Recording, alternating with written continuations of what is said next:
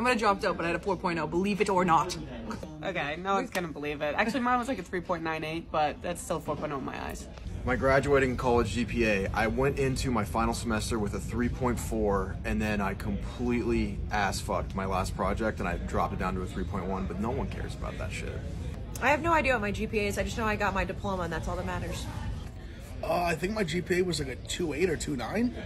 I coasted last semester. I knew I had this internship, and I coasted. C's get degrees. It's a fact. Government major, University of Notre Dame, 3.4. My graduating GPA was a 3.76, but I was a communications major, so do with that what you will. I went to cosmetology school and I graduated with honors.